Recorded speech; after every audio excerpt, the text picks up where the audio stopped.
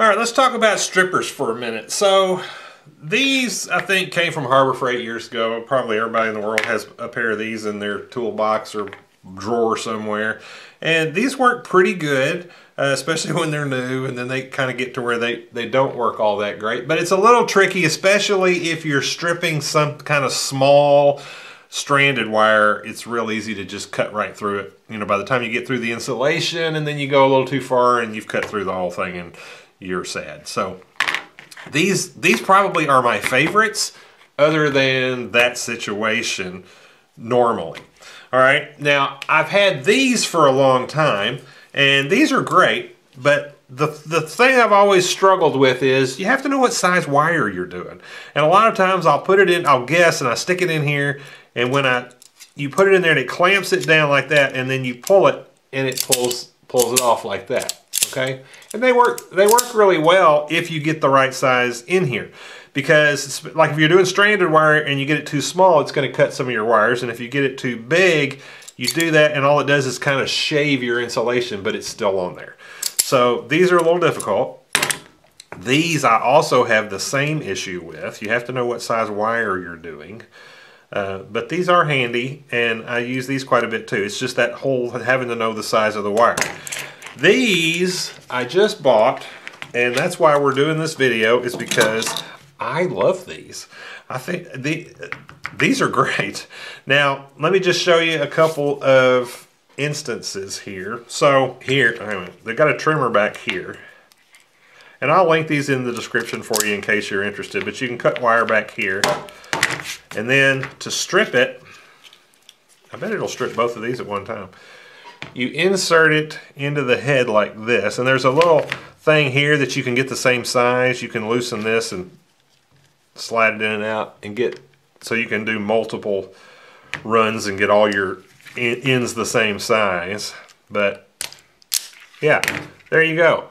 That easy. I've got 2 wires stripped perfectly. All right. Then let's do another little wire here. Yeah, there's some stranded, perfectly stripped. Cut the end off of that. Here's some heavier wire. This is probably number 14. Solid. There you go. Strip that off. Now you can set it to do much deeper so you can get a longer strip. Here's another wire. There we go, another solid. Okay, now let's do some Romex. Now, I haven't actually done Romex, and this is one of the things I was really excited about, because you know, normally I take a utility knife and I split it down the middle, and then I peel it back and I cut it off, and you know, it's kind of a whole thing.